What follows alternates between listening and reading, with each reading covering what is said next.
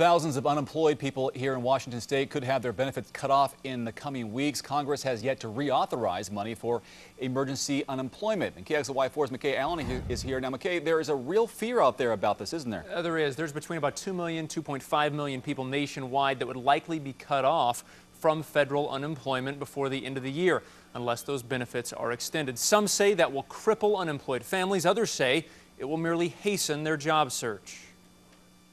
I think it's about the worst thing they could do. Outside WorkSource today, there is real fear. Fear of unemployment benefits ending. I think now's when they need it the most, and the government should not stop it. No, the government needs to keep funding it. Right now, unemployment works like this. The first 26 weeks of benefits are paid by the state. For decades, this 26 weeks was the only unemployment.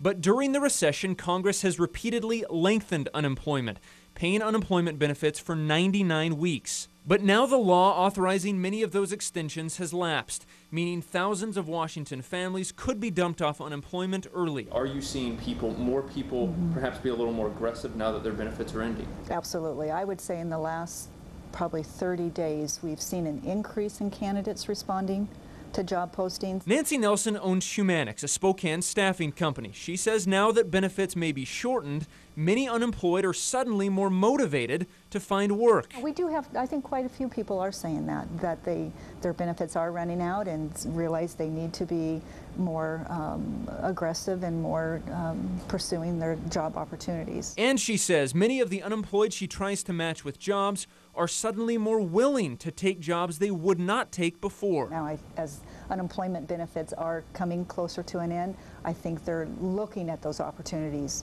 whereas maybe in midsummer they were waiting and holding out.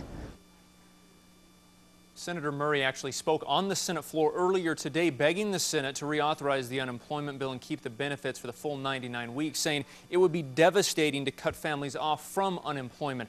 But conservatives say continuing unemployment, it simply de-incentivizes job search. They say there isn't enough money for it. Extending it would cost about $5 billion a month. Reporting in the newsroom, McKay on KXLY4 HD News.